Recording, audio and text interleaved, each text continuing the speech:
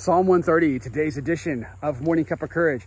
I'm John here, 300 Churches Media. Thank you all so much for joining us as we go through Scripture together, doing our best to receive the courage that our Heavenly Father blesses us with, and walking in that courage. All right, so once again, Psalm 130, really quickly. This is another song of ascending, going up the mountain. One of 15 or so songs of ascending, going up the mountain, the city of peace, Jerusalem. And for me, once again, Torch Tribe, this is about growing closer, step by step, in spiritual maturity, closer in a relationship with our Heavenly Father. Now, Psalm 130 is a psalm about Israel seeking forgiveness and redemption for their iniquities. And so I certainly don't want to take that for granted. At the very end of this psalm, we see where our Heavenly Father, God of Israel, He redeems Israel. He redeems His people. And so redemption is certainly something that we should take note of, Torch Tribe. How important is forgiveness? How important is redemption? How have we treated others in that regard?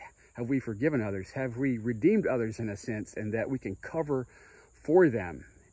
So just a couple of things to think about, Torch Tribe. But what really caught my eye in this particular psalm is the verse about, and I can't remember what verse exactly it was, what number, but it was, my soul awaits for the Lord, more so than the watchman waiting for the morning.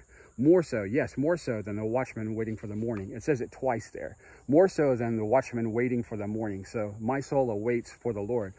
And so I was thinking about that and how important it was, a watchman's duty was, the watchman on the wall in Ezekiel, right? You guys are pretty familiar with that, I would imagine. So the watchman's job was extremely important in Israel.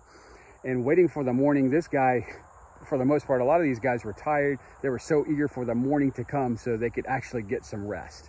All right, so it reminds me also of the Messiah and his disciples falling asleep around him in the garden of Gethsemane, I believe, where they fell asleep. And he's like, man, you got to be on watch. And so just think about that, Torch Tribe. I'm trying to correlate this here.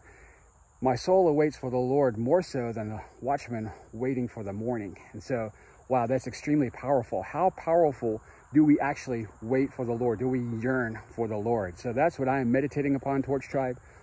My soul yearning to have that deeper connection with Adonai, with Yod-Heh-Vav-Heh, with the Almighty. My soul yearning for a deeper connection with our Heavenly Father. You guys be amazingly blessed, and I hope to see you soon. Shalom.